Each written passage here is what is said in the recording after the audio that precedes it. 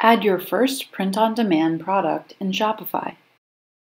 Start by going to Apps, then select the print-on-demand application where you'd like to add a product. We'll be using Printful. When you click Add a Product, you'll be prompted to choose what type of product you would like to add. After you select the product, you can then upload your design to the front, back, and any other decorating areas that are available for that product. Using the Product Editor window, you'll be able to resize and reposition your design to fit exactly where you want it.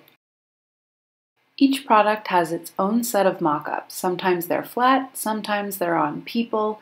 It just depends on the product. We prefer to select the PNG mock-ups because they're better quality.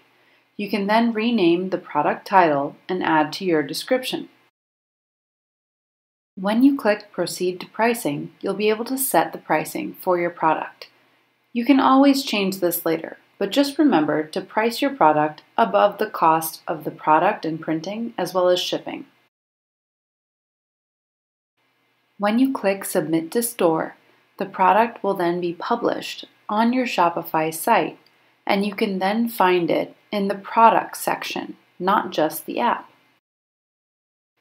Once your product is in Shopify, you have the flexibility to add additional pictures like lifestyle images, edit the description, title, URL slug, and other important information about your product.